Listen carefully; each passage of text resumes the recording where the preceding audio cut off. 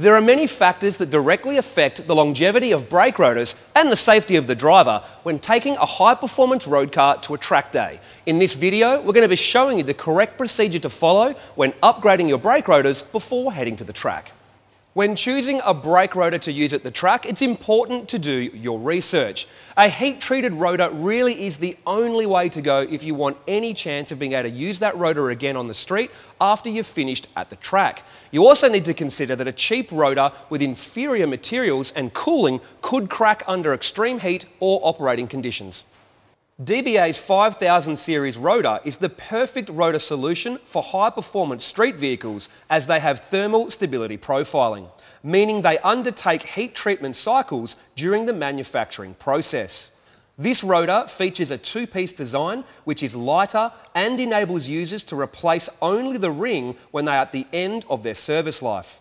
5000 series and 4000 series rotors are also available in various slot and drilled surface designs. I personally recommend and use the T3 slotted design. The first step is bedding in the rotors. Generally, experienced drivers will use their track rotors on the street with standard street pads for a week or two before any track use.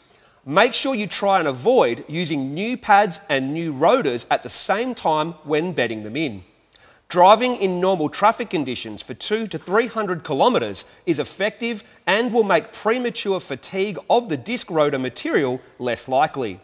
If the car is unregistered or you're short of time, then applying the acceleration and brake method at the track in your warm-up session will also bed them in. Ensure you warm the rotors up progressively, not abruptly, to avoid thermal shock by progressively harder stops from speeds beginning up 40 kilometres an hour and then work your way up to 100 kilometres per hour. In this video, we are focusing on the brake rotors only, but stay tuned for a future video. We're going to discuss pad selection and track preparation. Next comes the warm-up and cool-down. Brake rotors must be preheated before track sprints to reduce the thermal shock from sudden high-speed braking.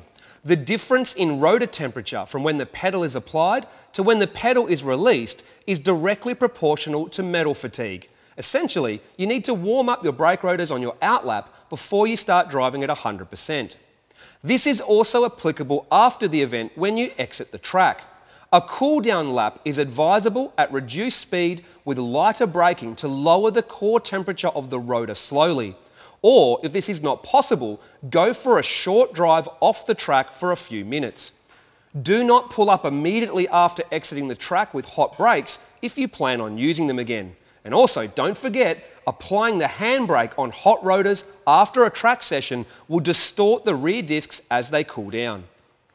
All disc rotors and braking system components should be inspected after a track day. This involves removing the wheel of the vehicle and inspecting the brake rotor for surface cracking from fatigue on the pad surfaces. If a suspected crack is found, rub the area with a light-grade emery paper, 240 grit or higher, to confirm that it is definitely a crack and not leaching or etching from the pad material. Pad etching looks very similar to light cracking, but will disappear with a light rub of emery paper. If the heat checking and surface crazing is advanced to the point where the surface cracks are clearly visible, discard the pair of rotors. Brake rotor temperature analysis is a great way to monitor the performance of your braking system and also improve your driving techniques. DBA 4000 and 5000 series rotor feature this thermographic paint where basically each colour of paint burns off in a different temperature range. So at a very quick glance, you can see how hot your rotors are getting after a track day session. Now, if you want to maintain optimum brake rotor life, you need to keep the core temperature of a brake rotor in a high-performance street car in the 450 to 630 degrees Celsius range. The green paint coming off means everything is fine. If the orange comes off, you need to start looking at your driving style and pad selection, and if the red paint is gone, you're in trouble, and your entire braking system may require an upgrade. If you're exceeding these limits, you should reconsider your pad grades, calipers, rotor size, and driving technique. Take note of the time and distance the brakes are applied into a corner and compare them to other drivers. 1 or 2 seconds of additional braking coming into a corner can make a substantial difference in rotor temperature and product service life.